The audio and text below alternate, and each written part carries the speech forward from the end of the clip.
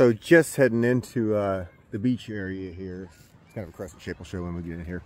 One thing to note that not a lot of people know to even look for is kiawe. So kiawe is usually found on beaches because you're usually hanging out on the beaches. But essentially, if there are trees around the beach, you're going to run into this kiawe.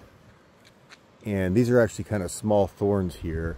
But this stuff can be everywhere. I've known guys that it's gone through their slippers and up into the foot and they needed surgery. So just watch your step where you're going.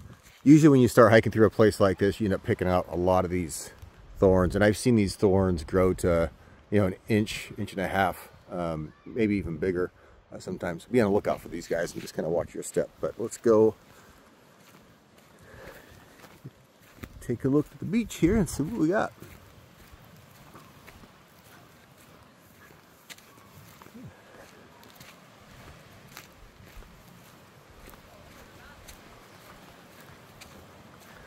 So on the big island, we've got a number of white sand beaches. Most of them are black and rock and coral and stuff like that.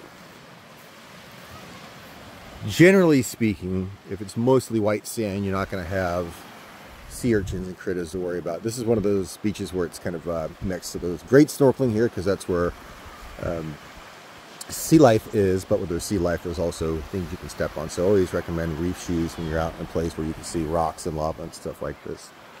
But this is the beach. Nice thing about this beach,